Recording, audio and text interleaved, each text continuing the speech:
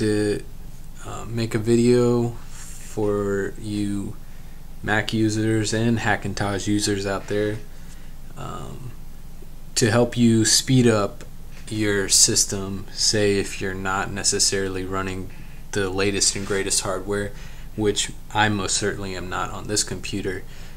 This computer is a Hackintosh system, and it's still running on a Core 2 processor, and the video card isn't the greatest, and it's only on 4 gigs of RAM, and I only have a hard disk drive in my system.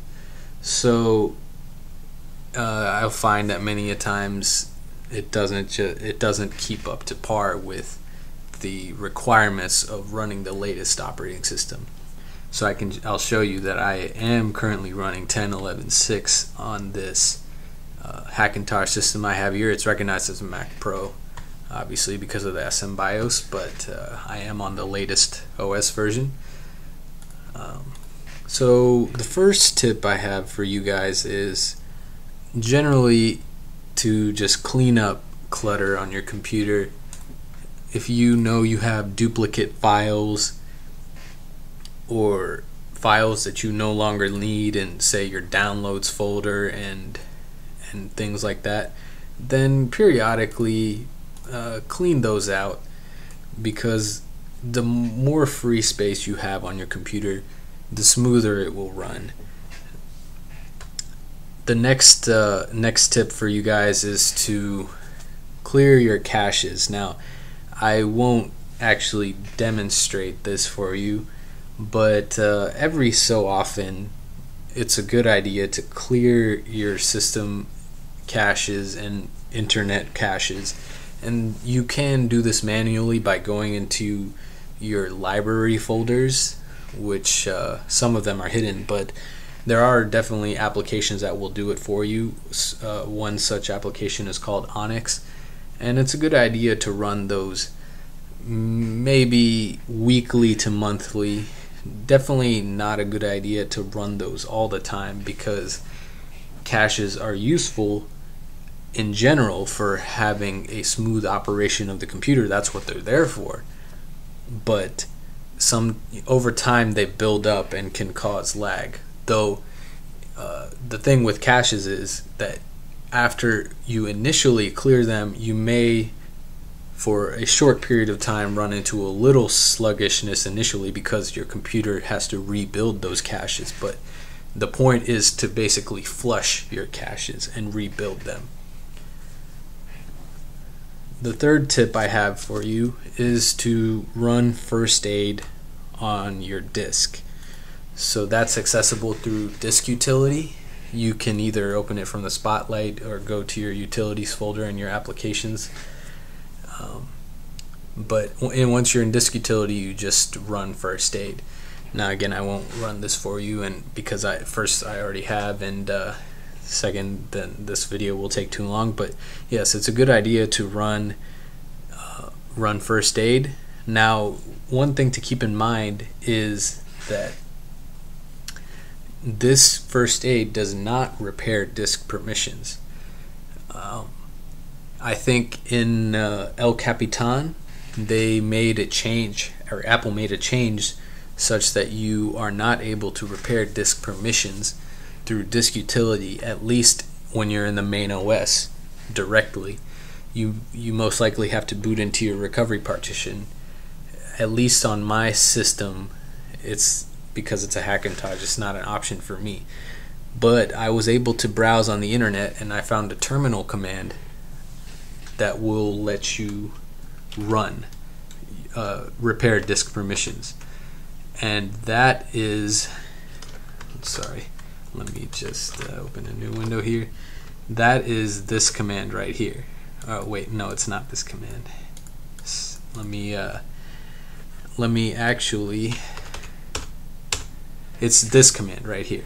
I'll post it in the video description, but you want to run this as a super user, and yeah, basically once you run this command and hit enter, it will go through and repair your disk permissions, which you should do periodically. Again, not necessary to do it every day or something like that.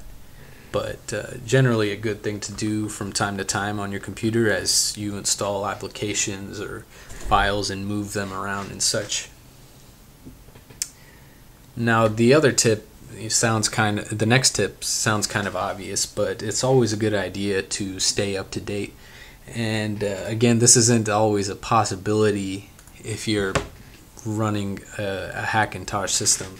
Thankfully, the hardware in this computer is compatible, and I am generally able to update through the App Store. As you can see, I recently did the software update through the App Store. I didn't even download the combo update or Delta update from the Apple website. I was able to perform the update through to 10.11.6 from the App Store. So just stay up to date if possible, which is generally possible if you have a newer Mac and a compatible Hackintosh system. My next tip is to reduce visual effects. Now, if you're not if you had a powerful computer, it's fine.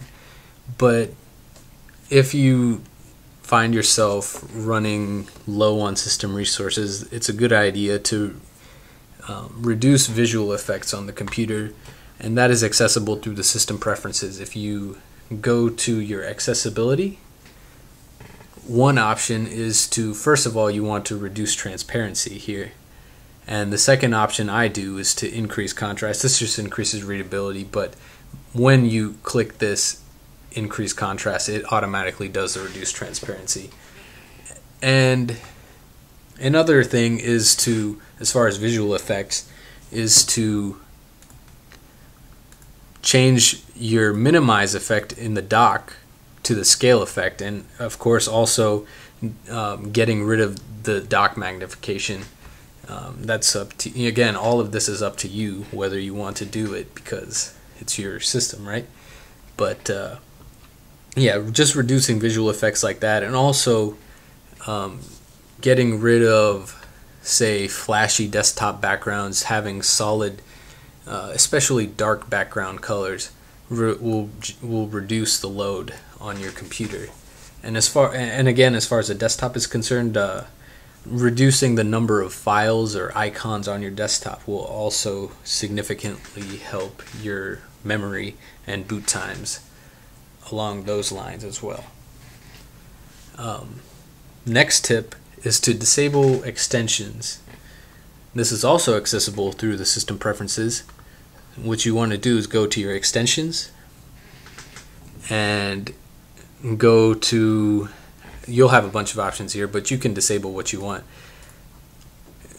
Generally, where you'll find most of the things to disable is in the Today tab, and basically you just uncheck what you don't really use.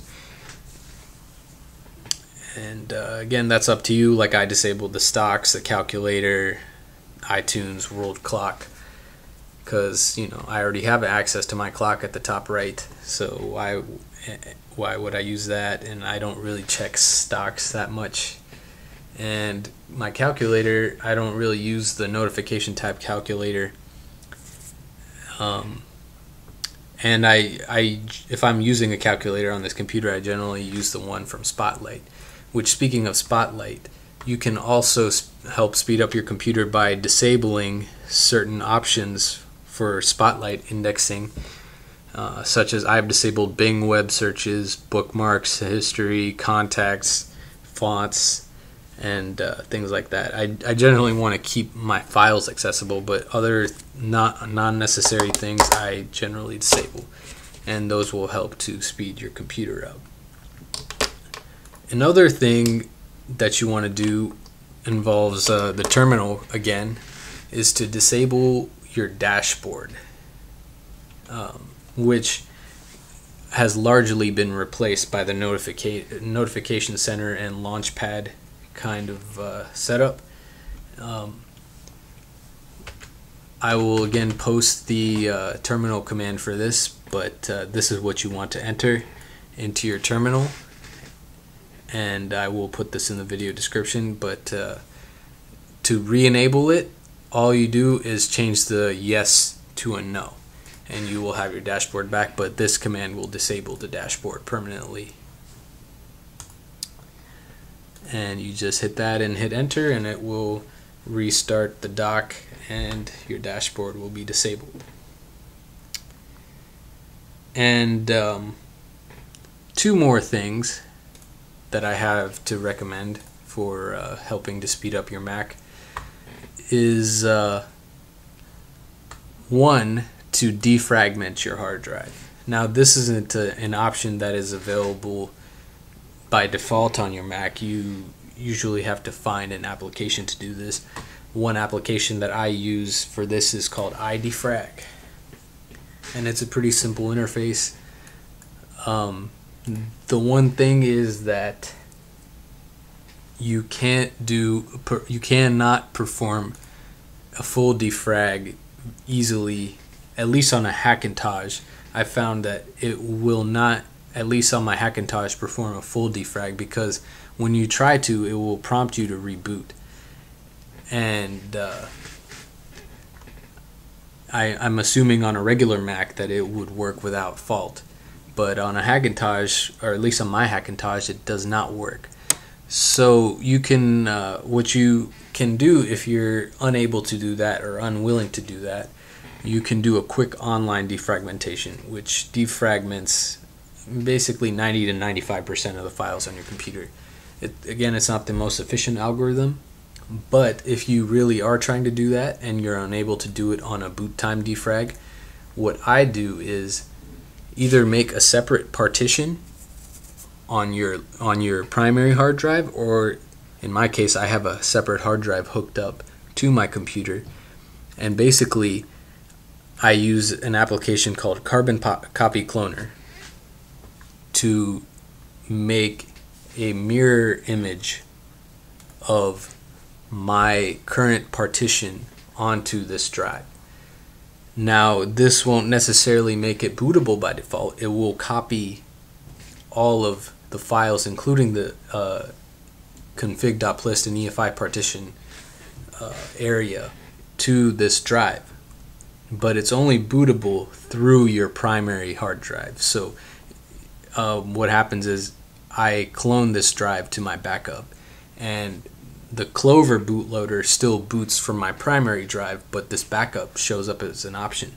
So from there I'm able to boot into my backup, and from there I can run iDefrag on my primary drive as a full defrag. And a lot of people say that defragmentation is not necessary on a Mac, and for generally it really isn't. But every once in a while, again, this is one of those things, every once in a while it's a good idea to do. And I found that I changed, after doing a full defrag, my boot time went from, again, because I'm on a hard disk drive and not a solid state drive, my boot time went from about 2 minutes to 1 minute and 30 seconds, which I think is pretty substantial for doing a full defragmentation. And I also find that applications don't generally, you know how when you open an application it bounces on the dock. I find that applications generally boot with less quote-unquote bounces on because I have done the defragmentation on my hard drive. And my final tip for you guys is to have an antivirus software. Now it's not, it's not absolutely necessary, I would say, but generally it's a good idea to have an antivirus software on your computer, regardless of whether it's a Mac or PC, especially because Macs are becoming more popular. They are more and more becoming the target of malware. And while they are somewhat inherently more secure than PCs, it's always just a good idea to have an antivirus software and run a virus scan every now and again. And I've found that an antivirus software has oftentimes blocked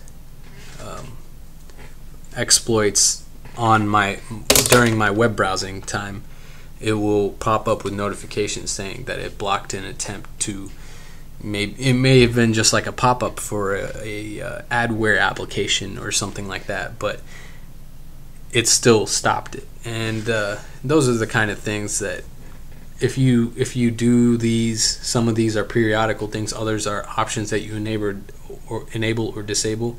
If you do these things, you will definitely notice a difference in the running speed and boot time of your Macintosh.